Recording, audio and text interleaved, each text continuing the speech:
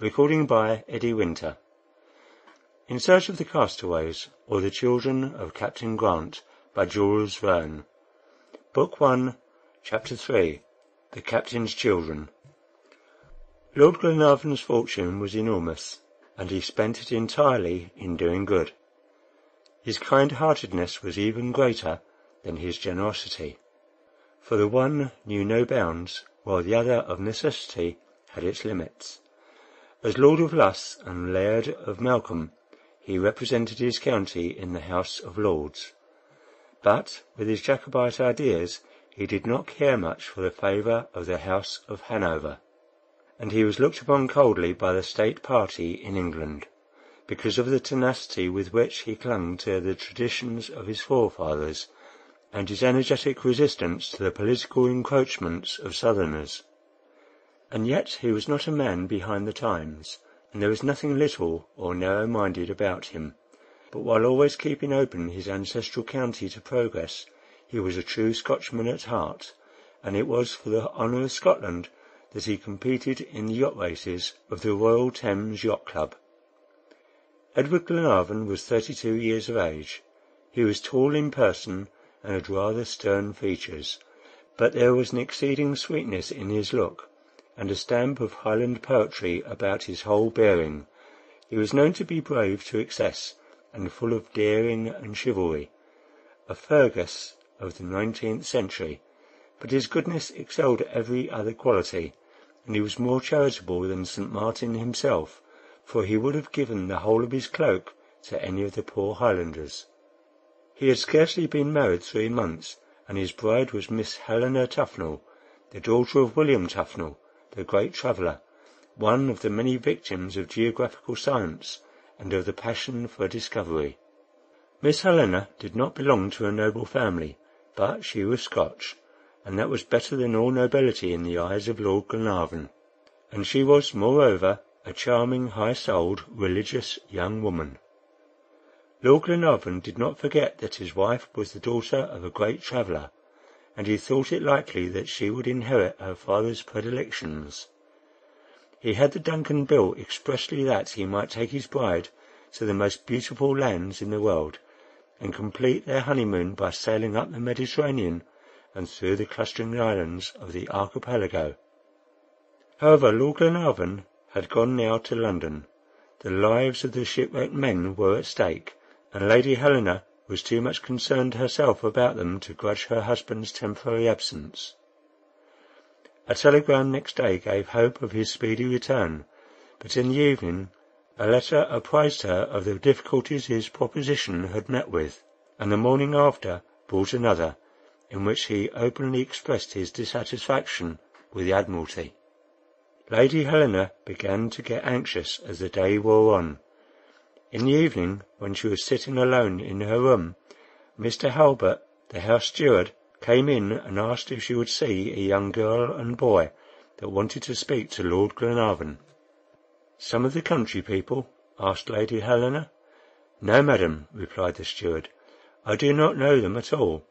They came by rail to Balloch, and walked the rest of the way to Luss." "Tell them to come up, Halbert." In a few minutes a girl and boy were shown in. They were evidently brother and sister, for the resemblance was unmistakable. The girl was about 16 years of age.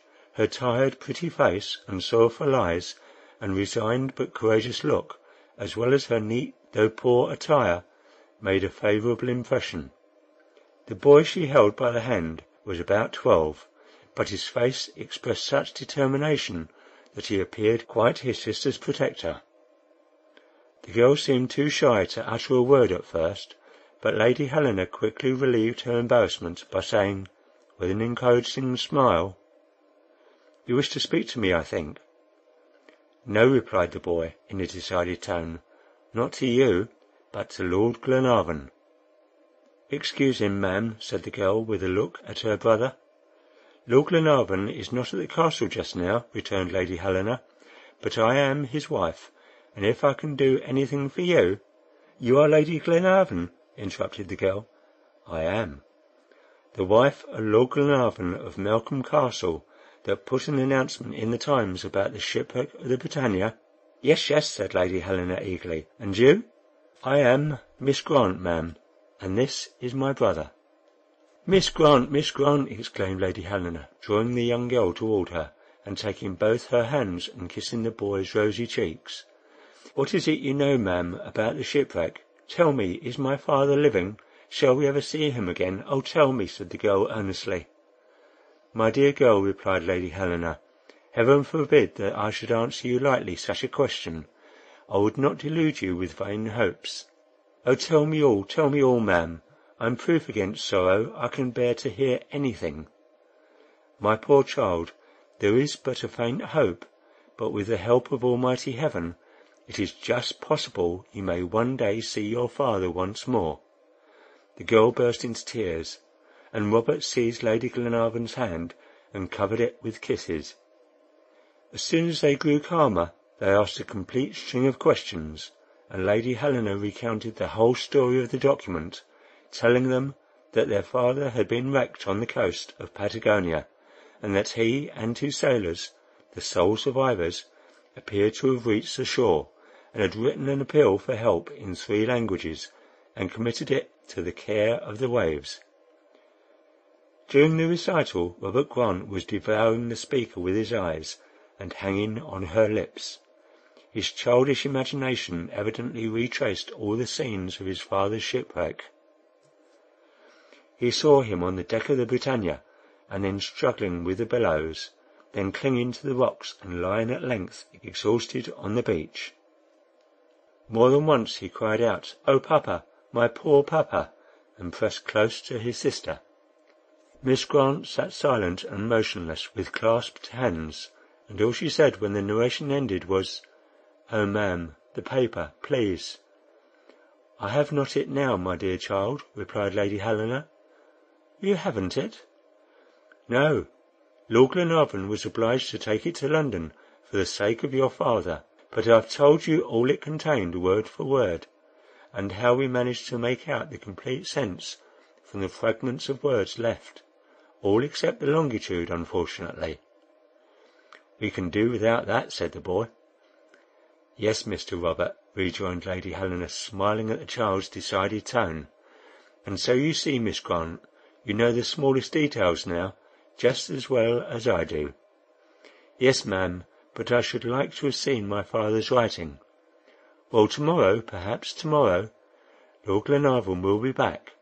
My husband determined to lay the document before the Lords of the Admiralty, to induce them to send out a ship immediately in search of Captain Grant." "Is it possible, ma'am," exclaimed the girl, "that you have done that for us?" "Yes, my dear Miss Grant, and I am expecting Lord Glenarvan back every minute now."